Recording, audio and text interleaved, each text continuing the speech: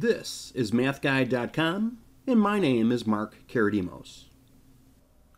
In this video, we're going to take a look at how to determine the equation of an ellipse given its foci and its vertices. Now, before we jump into this video, I really have to implore the viewer, you, to do a whole bunch of problems with the ellipses. When you understand how ellipses work, and you do that by doing several problems, more than one or two, you got to really get the flavor and how all of this gels together, how the center is used to find the vertices, how the center is used to find, and the vertices are used to find the foci. You get a good understanding of what the major axis is, what the minor axis is, what the semi-major axis is, what the semi-minor, and so on. Okay, so keeping in mind that you have probably done that, and if not, please go back to MATHguide and check out our quiz. We have an interactive quiz that will throw a problem at you, and it'll ask you to find the vertices and the foci and the center and all that jazz, and it'll check you. It'll tell you whether you're doing it correctly or not. Okay, so try it. I'll put that link down in the message, or at least down in the body of this video. Okay, so this way you can click on that and you can try that. Okay, so keeping in mind that you now know how ellipses work, I'm going to show you a more difficult type of problem. Okay, see, this problem, I'm giving you foci and vertices, and from that we're going to build the entire equation. All right, let's get started on that. So when you do these problems, all of these ellipses look the same. They have a couple things being squared. There are two fractions that are being added, and it's the sum is equal to 1. So I know that. I basically know what it is, and I kind of know the format. This is kind of like what they say in vertex form. So if I place this down, I'm going to start putting in numbers. Okay, so the first thing you're going to want to do to help you get this equation is plot this data. Okay, so let's take this information and let's take the -1, 6, and let's put a point there. Let's put a -1, -2. Let's put a -1, 7, which is, yep, slightly off our grid. No big deal there. Okay, I'll put a little F here by the foci. Okay, F here by the foci. Let's see, -1, -3 is a vertex. All right, now you should know that, of course, our ellipse is going to be elongated this way. Now, okay, don't expect me to make a good picture here. Yeah, it looks like a lemon, horrible, laughable even. So, but anyway, how do I know that this ellipse is elongated vertically, right? How do I know it's tall and skinny and not short and fat? Well, I know that because the foci are going vertical, right? They're going up and down. So that tells us that it is more vertically stretched than it is horizontally stretched. So that's how I know it looks like that. Now, I really don't know how wide it is. At this point, I don't know if it's a little bit wider than this. So I can't really draw it. Okay, I can't really draw this, not yet.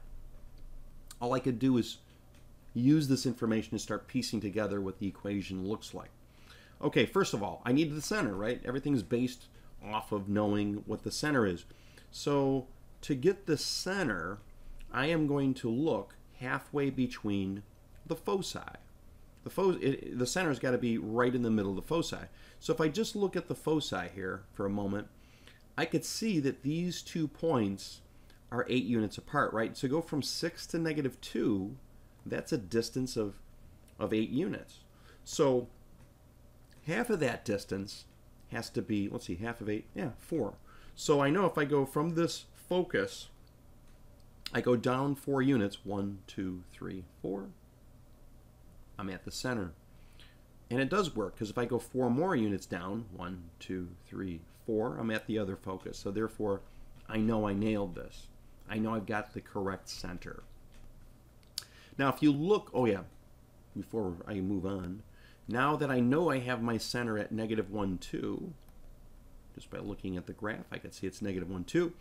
I'm going to put my numbers in. So the opposite of this x value goes here, so I'm going to put a plus 1. The opposite of this y value goes here, so I'm going to put a minus 2. So 1, 2 of our numbers are already in our formula. We need 2 more numbers, those 2 denominators to go. Well, we're going to get the one of the denominators right now. If you look at the distance from the center to the vertex, that distance is 1, 2, 3, 4, 5. That distance is 5. That is the semi-major axis.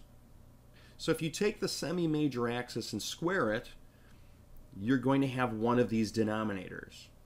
Okay, which one is it? Well, since I'm going vertical, that's got to be under the y, because y is a vertical variable. So 5 squared is 25. It goes right there. See, this is the number right here, that denominator, that's the tough one. See, so far what we've done, you have to admit that none of this has been a taxing calculation. All of this has been actually quite simple. It's just a lot of critical thinking and knowledge of how conic sections, specifically how ellipses work. All right, so let's get this number underneath the x. Now the way we do this is by using the focal formula. So let me write it down. So the focal formula is a squared minus b squared underneath a radical. Okay, I didn't draw that so well. The whole radical should be way under there. Okay, so I know that I've got this formula, and if I just plug in numbers into this formula, I should be able to get my other number. Okay, what are some numbers here that I'm going to use? Well, it's always the big number minus the small number. Since the y, or this value 25 is the larger number, and I know that because the major axis is going vertical, that means the 25 has to go first. It's the larger of the two numbers, and you got to put it first. You put it second, we're going to get a whole different answer, a wrong answer. Okay, what's the focal length? The focal length is the distance between the center and the focus. So if you look at that distance, it's 1, 2, 3, 4, a distance of 4. So therefore I put 4 in for the focal length.